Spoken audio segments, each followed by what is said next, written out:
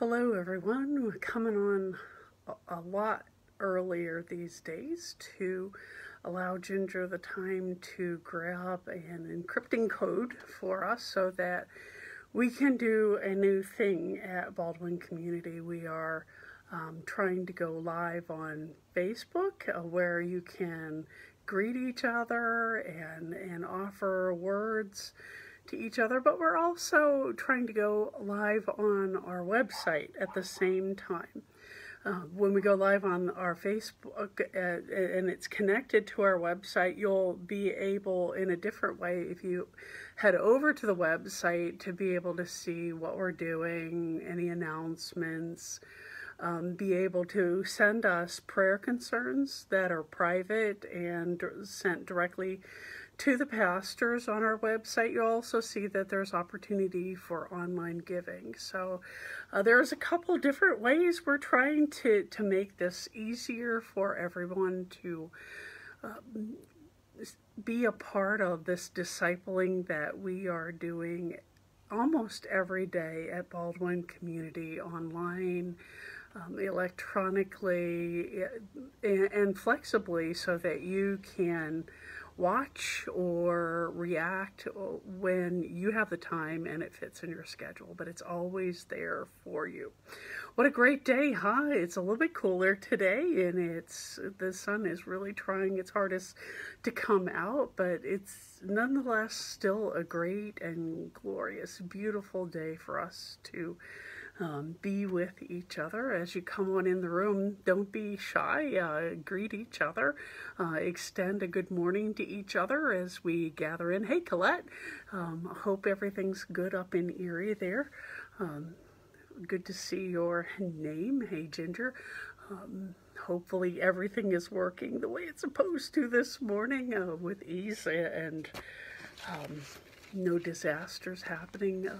It's good to see you all, and I hope that you are having a good day. As we get closer to 11 o'clock, I'm just going to talk for a little bit so that we are sure that we're connected in both places.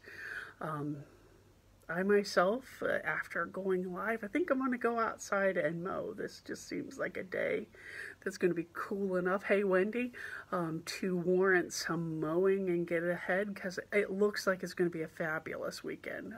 Warm and hot and sunny. I know a lot of people, since we've gone yellow in the state of Pennsylvania, have really started talking about going camping this weekend. I myself am not a camper unless it has Hilton on the front of it. But I get that, like, the need to go out and be out and just get away from our houses for a little bit of time. What a crazy, crazy season this has been. So I hope you have big plans for the weekend, and that those plans are coming together. Maybe a fire pit. Hey, Helen, good to see a fire pit in the backyard, or just a walk in the neighborhood. However you try to enjoy this holiday weekend, I hope it's going to be a great, great, great celebration. Haven't got that far yet. I just know that after this, I'm probably going to mow. So it's hard to make plans these days when we're just not sure from day to day what's going on. So as we get closer to our 11 o'clock hour here, again, welcome. I do have one more announcement that I would like to sort of talk about before we go into our time of devotion at midday here. We are doing Family Feud on May 31st. Justin, who we all enjoy his spirit and his liveliness as the director of discipleship, has decided that he's going to host a Family Feud game on May 31st at 5 o'clock. In order to be a part of this, you have to register by the 30th, because we're going to keep score, and we're going to divide families and individuals up into groups, and we're going to keep that score and celebrate winners and just have a really good time. But we do need everybody, if you're going to be a part of that, to register by the 30th, so that I, who am the scorekeeper for the evening, can do my job with some sense and reason, and we never want to offend anybody when we're playing games, because some of us are good losers and some of us are not. So, again, welcome. We've got our announcements out of the way, and it is time to pause in the middle of the day and just invite God into this moment. So, will you come with me into something that we have been doing for the last several weeks? And today, since it's not been chaotic, I will actually remember the right words. So will you just sort of close your eyes and take a deep breath, and whatever cares that you brought in with you this morning, just sort of put them aside and hear these words. Be still and know that I am God.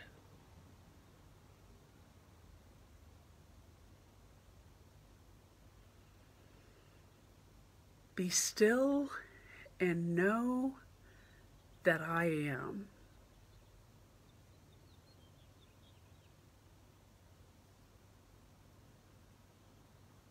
Be still and know.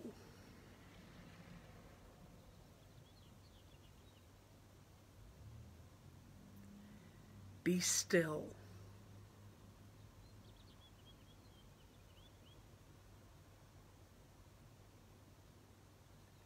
Be. God, in the stillness of this morning, we come before you. We come this morning out of some measure of comfort. We are in our homes and we are surrounded by the things that bring us great joy and support our lives. But at the top of this day, some of us are aware of what's happening in our neighborhood in Michigan, where the dams have burst and people in the middle of a pandemic are being chased out of their homes, out of the realm of things that have made their life possible for these past few weeks, into another great unknown. We pray for families that they might be safe with one another. We pray for security for people, that as this unexpected moment has fallen upon them, that there might be good people out there waiting to help and lifting them up. God, we continue to pray for those who are suffering from COVID-19. We're watching and waiting. We are just so uncertain about what is going to be happening next, but we know that you are God, and in the stillness of that affirmation this morning, we pray that you might come and be with us in these few moments, be our security, be the focus of our lives. This we pray. Amen.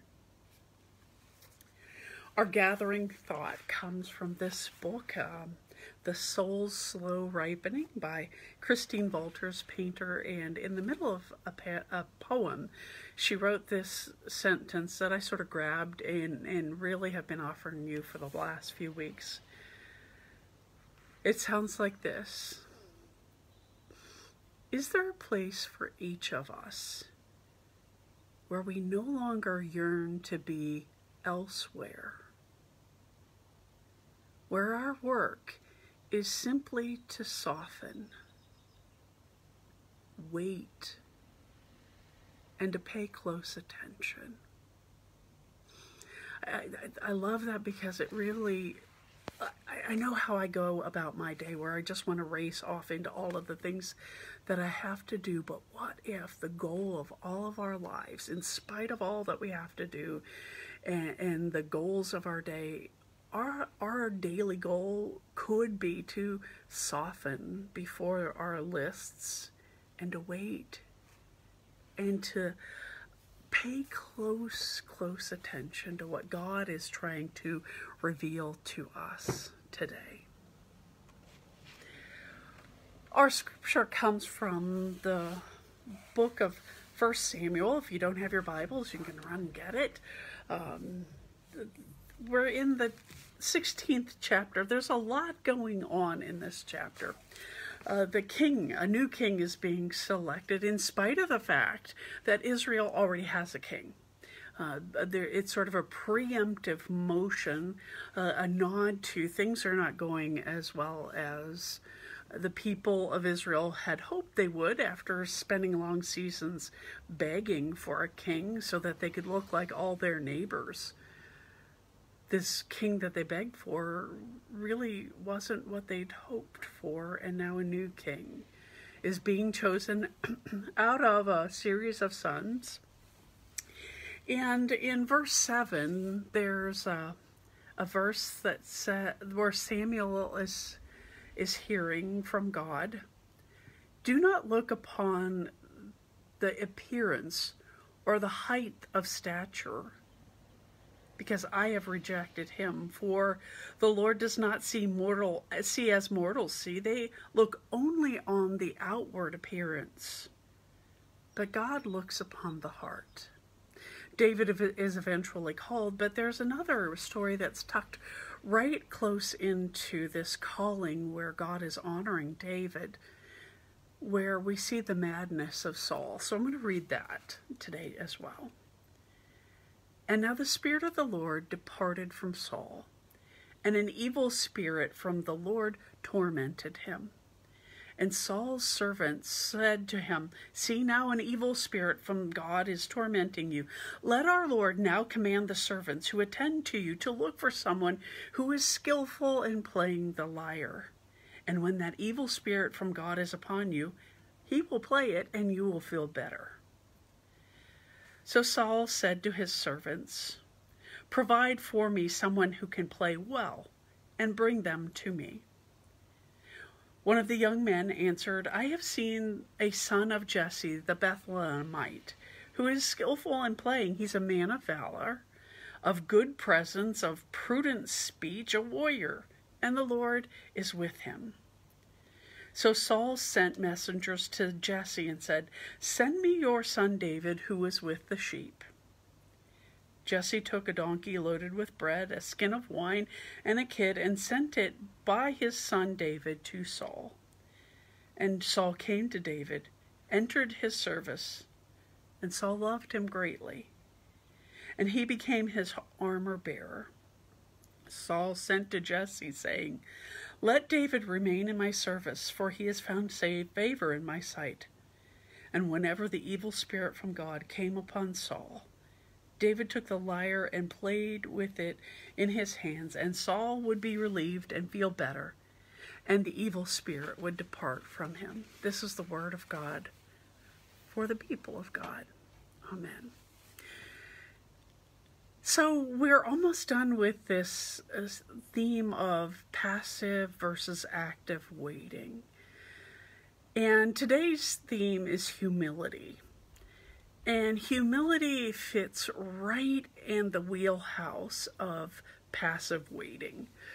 Humility really does call you and I to stop what we're doing, stop the direction that we're heading, in order to ponder and reflect and open our lives and our minds to God, so that we're putting aside our willfulness and being shaped by the hand of God in a way that we can't when we're actively waiting, when we're wanting God to fit in the mold that we are setting before God. God, won't you answer this prayer and then do it this way?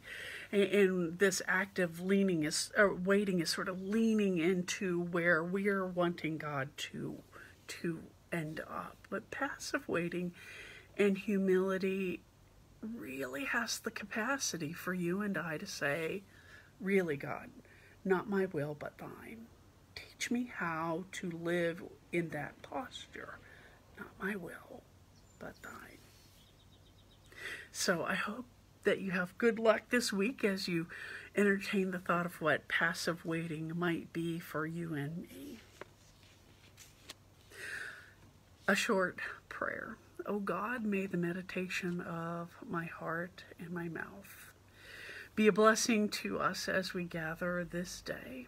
to reflect on your word and to open up our lives so that you might look in and see who we've been and shape who we are becoming. This is our prayer. Amen.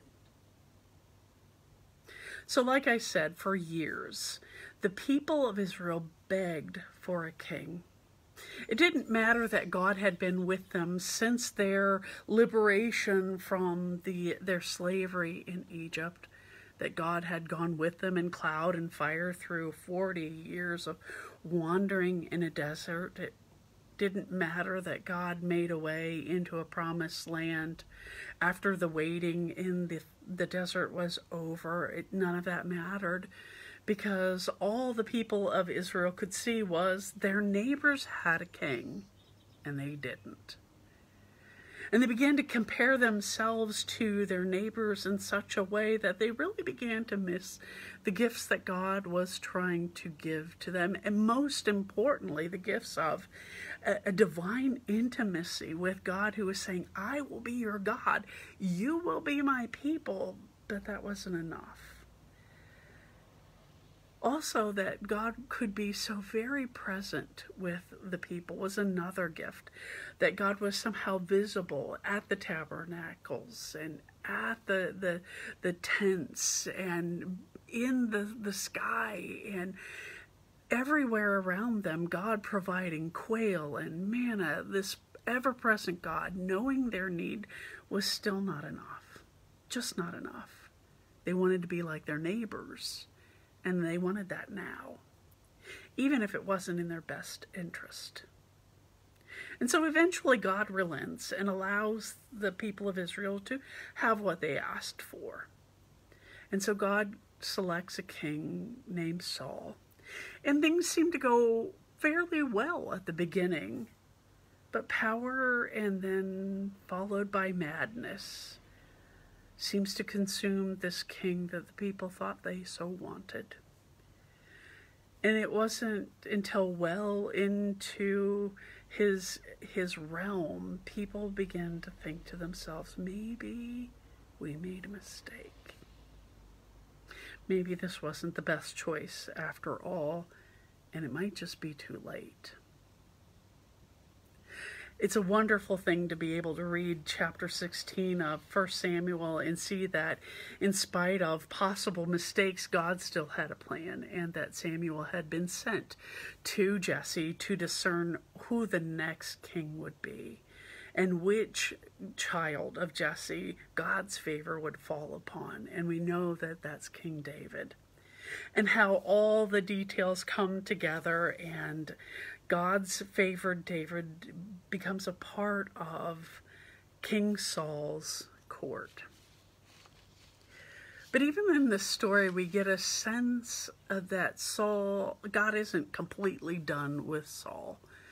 Even though the madness and the power and the evil spirits that are set upon him really are undoing his presence within Israel, we do get a glimpse of possible moments of humility, as servants say, you know, King, when these evil spirits set upon you, we've noticed that music does your soul good. So why don't you bring into the court someone who could help you? And we see that awareness in the reading of Saul saying, that's so true. When music is played, I feel better about myself. And so David is invited into the court to regain some control and to keep God's story moving forward. And Saul continues to do mad and wonderful things in the meantime. I think this story and the connection of these stories are a great example of the difference between false piety and what humility really is. False piety is that resistance that we have when somebody comes up to us and says, you know, you're so good at this and such, or I have noticed something about you that I so appreciate. And instead of allowing that praise to come to us and settle in our self-awareness, we begin to say, oh no, you can't, please don't say that. Please don't say that. I'm just like everybody else. I don't have anything really special going on about me. So no. But at the same time, we're resisting. We're sort of going, keep it coming, keep it coming. False piety is a little bit of a lie, where we are posing that we don't want any affirmation of what we do well and why we do it well, while at the same time wanting to hear what people have to say to us. And as people catch on to the lie of our life, I think they say things to us just to keep us happy or where they want us to be. Humility is different. I think humility is a self-awareness, a self-understanding that we are able to have for ourselves, where we look at who we are and say to ourselves, you know, I really enjoy doing this. And when I do this thing, I feel like God is blessing me, and I feel like I have something to give back to the world because I've sort of seen the fruits of that behavior or the fruits of that gift. And I pray that I'm using these gifts that God just naturally gives to me to God's glory. Can you feel the difference between false piety and a humility that accepts and realizes what God is trying to do in our lives? I think humility is honest, it is faithful, and it's true when we're able to reach for it rather than pushing off what others are trying to give to us in a gift. Humility is graceful or grace-filled. Holly Whitcomb says there's 5 reasons why humility is grace-filled for us, that we can come and rely on these things as we hone our skills for being humble or self-aware in this world. Her first gift of humility is that humility leads us to the grace of God. Humility says to us, when you get to the edges of your life and you're not sure what to do next, how do you lean on God? How do you allow God to shape and mold you out of your natural inclinations and your natural giftedness in order to move forward and to move forward well, not imposing your will upon on people around you, but by using your gifts to bless and enable and invite people to be a part of your ongoing story. 2, humility leads us to love rather than achievement. The people around us are not commodities to be used in the way that we want them to be used and in the way that they gift us. Saul used David as a commodity to ease his soul. But I think by using David to ease his soul, he missed the opportunity to look at David and really love him. I think there are people in our lives who are commodities to us, and the more we use them as commodities, how you resource my life, I fail to see a way or a means to love you. Humility calls us to love people in our lives for who they are already and how they can connect to our life in beautiful ways. 3rd, humility invites us or leads us to honor other people.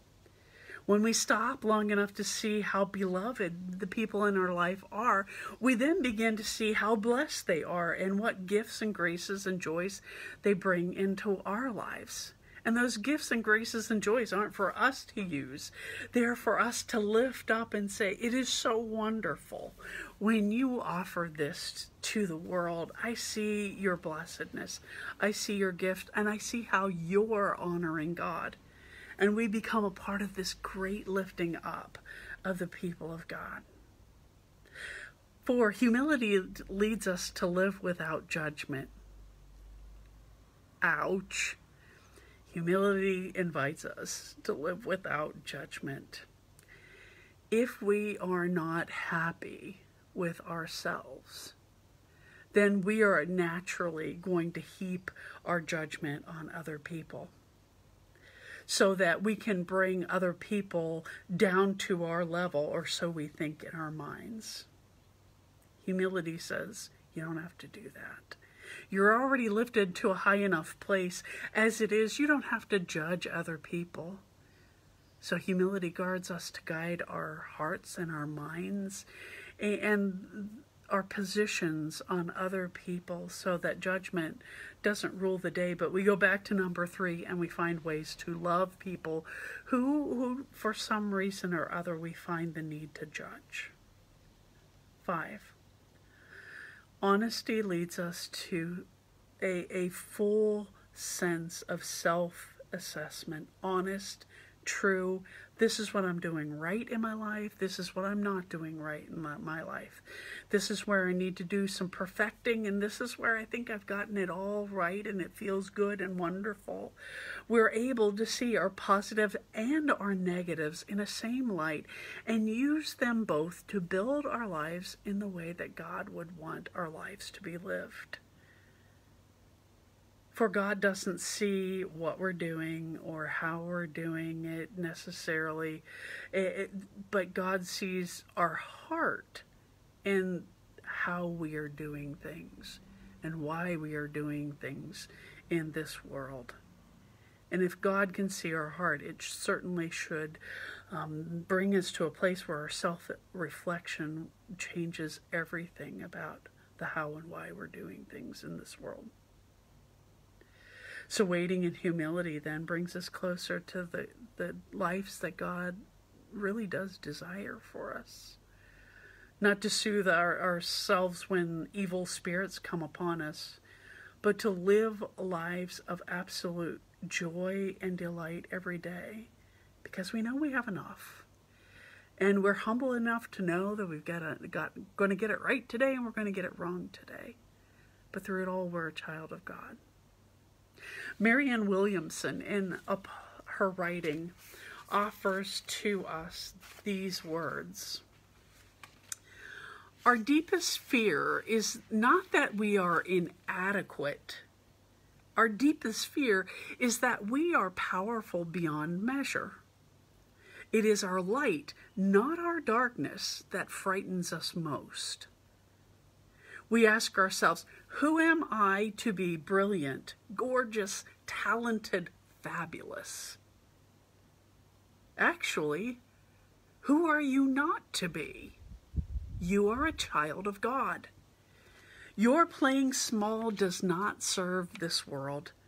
There's nothing enlightening about shrinking so that other people won't feel insecure around you. We were born to make manifest the glory of God that is within us. It's not just in some of us. It is in everyone. And as we let our own light shine, we unconsciously give it to other people. Permission to do the same things. As we are liberated from our own fear, our presence automatically liberates all who are around us. Now that is a word of good news. Will you join with me in a word of prayer? God, many of us have been taught in this life how to diminish ourselves, how to become small, how to become of no consequence, how to take no risks in this life at all, for fear of the judgment or the abuse that would be heaped on our shoulders and on our spirits. We've lived with that kind of world abuse throughout our lives, and we come in this moment of prayer to say no more. We are tired of playing a role in somebody else's game. We are tired of diminishing ourselves before your greatness, knowing that what you are trying to give to us is great and glorious and of wonder to be beheld. And our shrinking from the glory of God, our shrinking away from the story that you are wanting us to live, does nothing to build the kingdom of God in this world. Not one thing. So teach us this day to live in a posture of openness, of self-awareness, allowing our eyes to see what it is that we are so gloriously getting right. That we are getting so right that the people of God, people around us who are watching us and delighting in us, feel the giftedness that we are wanting to heap on their heads. A beauty, a glory. And where we are getting it not so right, or imperfectly, or just a titch away from glorious, God, won't you work within us? Reminding us that our goal in life was never to be perfect. Our goal in this lifetime is to be obedient to what you are doing in our lives and how your will can be merged with our own to create a story that we never dreamed possible. But with open hands and expectant hearts, we receive this day. So as disciples of a living Christ, we come to you this day knowing that when we pray about a kingdom to come, it's not something that is done over us or at a distance from us.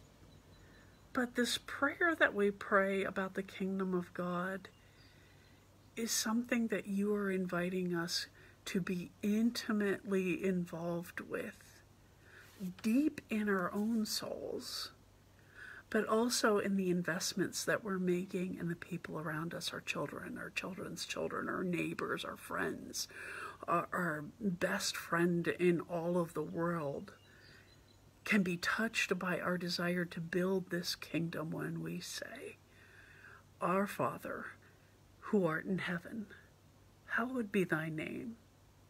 Thy kingdom come, thy will be done, on earth as it is in heaven.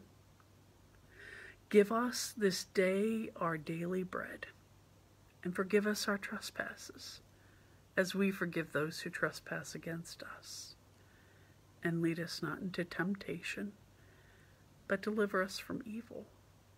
For thine is the kingdom, and the power, and the glory forever. Amen. Put my book too far away from me. So, is there a place for each of us where we no longer yearn to be elsewhere, but that our work, our humble, obedient work today, is to soften, wait, and pay attention to everything that we are doing? I imagine this will make us more humble people. Just a few words before I say goodbye this morning.